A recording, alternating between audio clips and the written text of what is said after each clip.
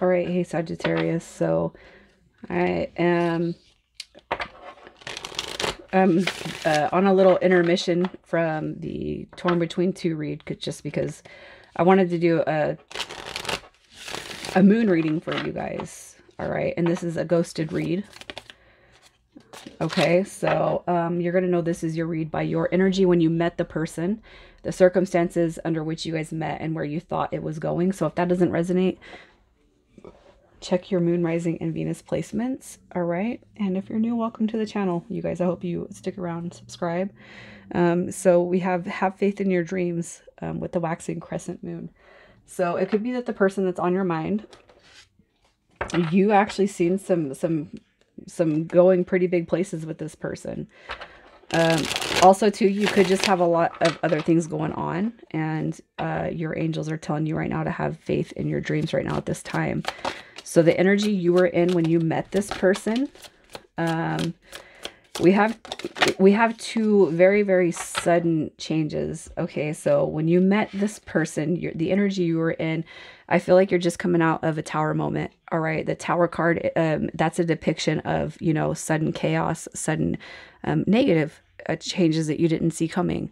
All right, but because it's in reverse, I do feel like you're coming out of that negative type of energy. And when you meet this person, the Wheel of Fortune depicts, wow, okay, this is unexpected. It's an unexpected positive change for you. And with the Two of Cups coming through, I feel like that's generating a very, very strong energy. That's a strong a pull to this person, right?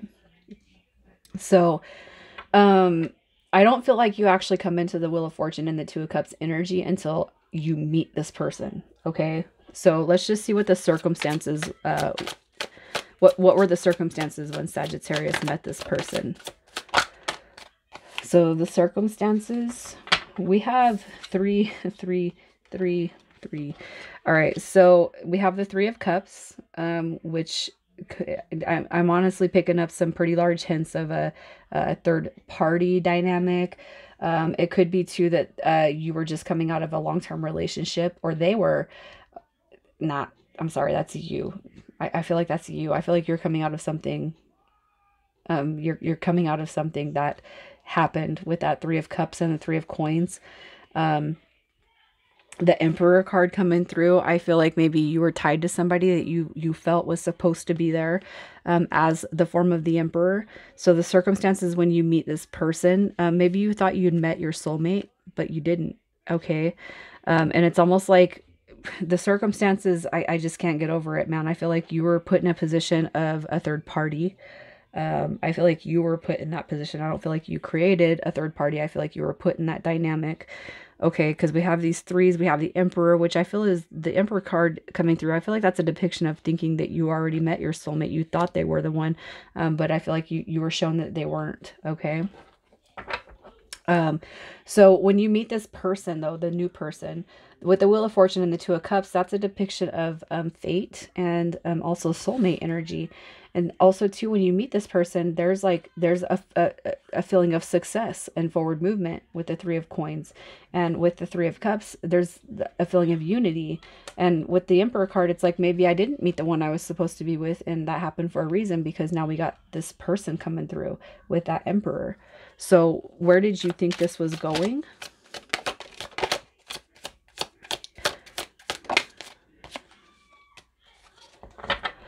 So we have the Seven of Coins and the Queen of Cups and the Strength card. So for where you thought this was going, I almost kind of feel like, all right, so if you had just gone through something that kind of diminished some of your self-confidence or your self-esteem, with that Strength card coming through, it's not that this person came through as a form to make you stronger or to pull you out of your funk, but I almost feel like you were actually gaining ground for what you have endured. All right, when it came to this person, and I feel like you with their energy coming through, this is like seeing things come to fruition. It's like a form of manifestation. So like after all the crap that you've been through, this person comes through as a healing energy for you, and you could actually see pouring a bunch of love out and giving your compassion and re-energizing yourself and this person, all right, with what you feel. You actually have love. You had love. You have love to give to this person, and that's where maybe you thought it was over.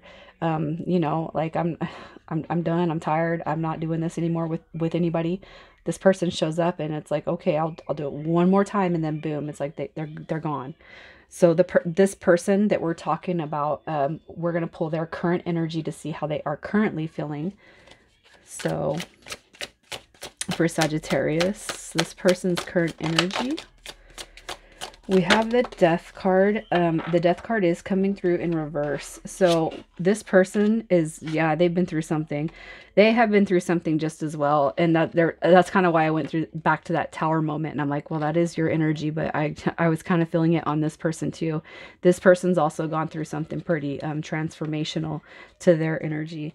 So with the Death card coming through in reverse, this is telling me that this person's, they're afraid of a new beginning. Okay, because that's what the Death card means when it comes in reverse.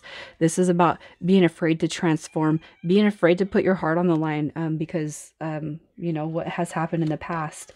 All right. I almost feel like this person is thinking, you know, I've already given my love, my support, my good nature to somebody, and they've ruined it. So I have to have my guard up. The Four of Coins is all about that blockage, that heart space blockage. So I'm sorry. I don't know. Do some of you guys play Red Dead 2, Red Dead Redemption? I'm super like into that game, and I'm not like, just as a little side note, I don't know why this image of Red Dead Redemption comes into my head. Red Dead 2, for so some of you guys, that might be just a side note for you to pay attention to this read, especially if you are into video games, because I don't know, and I know that it's the depiction of the picture, but typically when I've used this deck, I've never actually made that reference until just now. So it's like, I would rather be alone in the woods, you know, shit, just doing my own thing, than take on this again, you know, because I've already given it my all. This person's very, very guarded. They're afraid to start something new. So let's just see, why did this person ghost?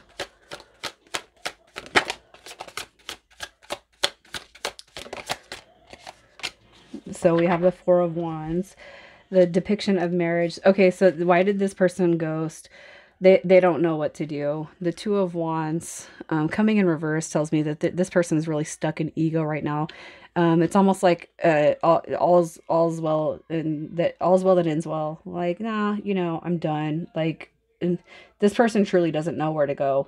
The Fool card actually shows up in reverse, which is another depiction of I'm being a fool, and I feel like this is their energy on themselves. Like, I'm being foolish. If it didn't work out the last time, why would it work out this time? So they're super scared. And the Four of Wands is a depiction of that twin flame energy. This is a deep connection. And the Four of Wands also says to you guys, as a side note, that this is being guided by angels, regardless of how you feel or what you think. Okay. It doesn't matter how long you've known this person. It does not matter. All right, this person is afraid of the marriage, the aspect of eternal commitment, and they feel just as strong as an energetic pull as you do. All right. So what you need to know about this person.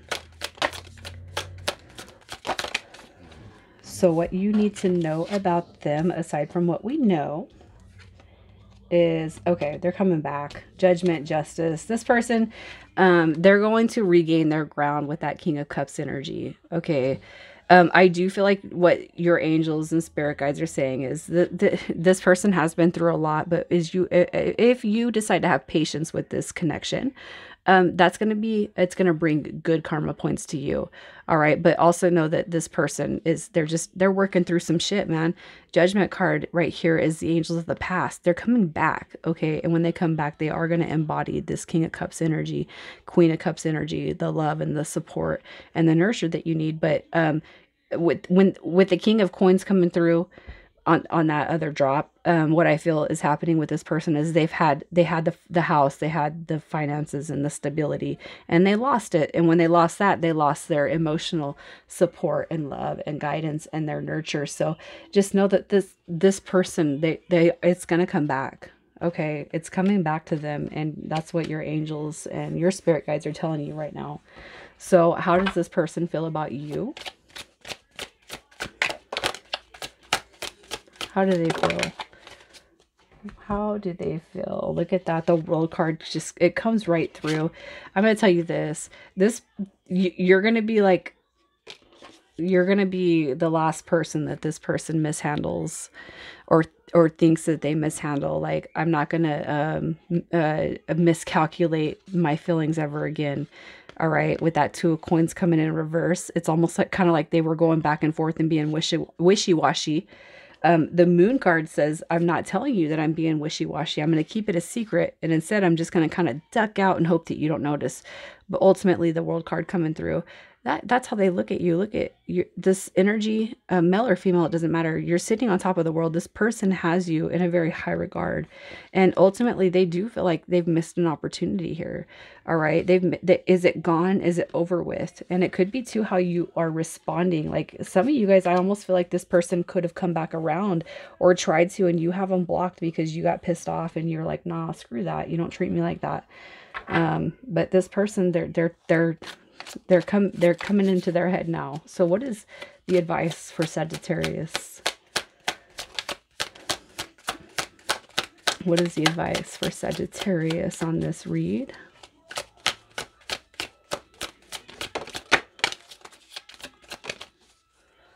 Oh, so this is it's just know that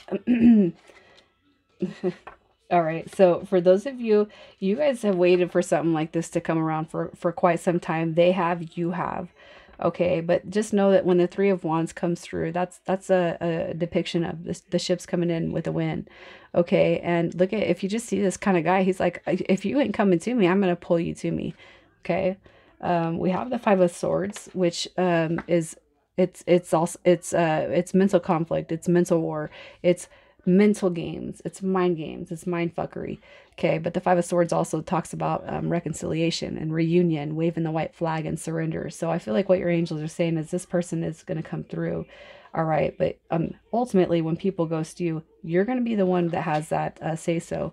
And if any of you thought that there was a spiritual hint to this connection, I feel like the Hierophant there is confirming it. So just know that your angels and spirit guides, you know, they are guiding this. All right, and with the Hierophant card coming through too, I feel like some of you guys have actually awakened this person in a spiritual manner. And should you choose to bring it back around, the Ace of Coins is that depiction of a new solid form of commitment. So there ain't no more flaky in and out type of energy. So let's just see what chakra love card you got coming through. All right, so some side notes here. We have peace with the crown chakra. In stillness, the answer will be revealed, especially for those of you thinking this is a spiritual situation. And we have the harmony makes the song of life sweeter, green jasper, turquoise, and labradorite. So some of you guys could be wanting to know what crystals to focus with, right? What crystals to balance with. And what is this? The chakra balance for harmony. I mean, I feel like that's a depiction of the root chakra for grounding, but it doesn't have to be. Okay, but somebody out there needs to bring some harmony or joy into their well-being. So I'm just gonna pull possible outcomes for each sign. And there's no major arcana. We're just going with the lower deck, the lower 50s. All right, so Sagittarius, if you are dealing with a Taurus, we have the 7 of Wands, the 7 of Clubs coming through. So the 7 of Clubs is it's holding that energy in a very, very high regard. Okay, so I do feel ultimately this has the opportunity to work out. And then this person also kind of seeing you for your value, for your worth. All right. So they're going to take recognition of that if you're dealing with a Taurus, and they're going to know that you're the only one for them. If you're dealing with an Aries, we have the Eight of Coins. The Eight of Coins is a depiction of being able to work on things together. So this is highly favorable for you. Eight of Coins is about working through it, working through our problems, and working towards a solution. Even if it's like, all right, we're going to set it and forget it, or we're going to agree to disagree. You're going to figure it out between each other. So there will be closure is what I'm saying. If you're dealing with a Pisces, we have the Six of Swords coming through. All right. And the Six of Spades, the Six of Swords is a depiction of coming out of muddy water. It's coming out of that rough water into the clear, calm water. So this is going to be favorable, all right, for you if you are dealing with Pisces. If you're dealing with a Gemini, we have the Seven of Swords, the Seven of Cups, sorry. So with this Pisces energy right here, it could be that Pisces actually has more than one person on hand. It could be that you have more than one person on hand and you decide to go with another option or another opportunity. All right. It could be too that this is, it has a lot of opportunities to unfold if you decide to go back with this person, but I feel like that's going to be on your decision. Okay. With Gemini, we have the King of Cups energy coming through. So a lot of love coming through on this one. So somebody truly coming through and saying, I'm going to correct the mistake that I made. All right. And with Virgo, we have the Eight of Swords, the Eight of Spades, the Eight of Swords coming through. So some of you guys are going to be so blocked by what happened. All right. It's more of being blocked. What am I doing here? Taurus, Aries, Pisces, Gemini, Virgo. I don't know where I'm at, guys. This is Aquarius, right? Yeah. Okay, this was supposed to be Aquarius. I don't know if I said that or not. Sorry. I get on a trance on these reads. So if you're dealing with an Aquarius, the Eight of Swords is a depiction of blockages. So it could be that you were blocked or bound by what they said, what they did, or how it happened. That they just left, that you're not willing to accept it. Two, it could just be that this person is not ready to let go of whatever it is that happened to them. All right, in order to move forward. If you're dealing with a Capricorn, we have the Two of Swords. And actually, after some time, I do feel like that is that unveiling, seeing the connection for what it is. But I do feel like that's going to take some time. It's going to be like after the fact. After the fact, I almost feel like you could actually be talking to somebody new that this person actually wakes up and realizes, oh shit, what did I have here? If you're dealing with a Scorpio, we have the Six of Wands. The Six of Wands energy depicts that victory, that success, that forward movement. So if you're dealing with Scorpio, it looks favorable. And if you're dealing with a Libra, we have the Five of Cups. So this is a depiction of somebody who is too torn up about the past. And it could be your energy. It could be their energy. Take that how it resonates. Like you could just be truly, truly like, no, you don't actually mess with my energy like that. So I'm not going to accept you back right now. Okay. And that's fine. That's fine. People shouldn't play with your energy. And the Five of Cups is all about like, no, I'm done with people doing that. Right. If you're dealing with a Cancer, excuse me, the Five of Coins, that's going to represent the feeling that. So I feel like if you're dealing with a Leo, you're like, no, you absolutely don't F with me like that. So that's, I feel like this is coming through on your energy, and possibly to just kind of keep in mind that that potential has that ability to happen to you again, because this person, they could be they could go in and out, and if you don't want it to happen again, I'm going to tell you this, if you're dealing with a Leo, just use your intuition. All right. Because if they're kind of feeling flaky, you don't want them back. With the Cancer, we have the Ten of Wands coming through, and I'm going to keep it in reverse because I do look at that. What does it say? It says bitch. Wow, I've never even noticed that. But the Ten of Wands is all about carrying too much weight and carrying too much burdens. But because it comes through in reverse, I feel like some of you guys actually might be able to move past it with this person. You might be able to move past it and move forward with it. Some of you guys are going to be like, nah, you're a bitch, so we're done. I feel like there too, there's a reason why I called that out. That's probably what some of you guys had to endure. And then with the Two of Wands coming through on Sagittarius. So if you're dealing with another Sagittarius, I feel like it's going to be your choice.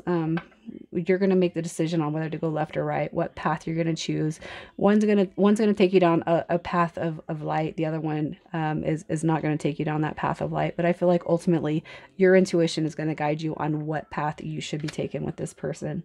All right. So I'm going to leave it right there, you guys. I hope that you were able to get something out of this, truly. And again, Thursday, Friday, I will have the reads out for the Torn Between Two. All right, so keep your eyes popped open for those. And I love you guys so, so much.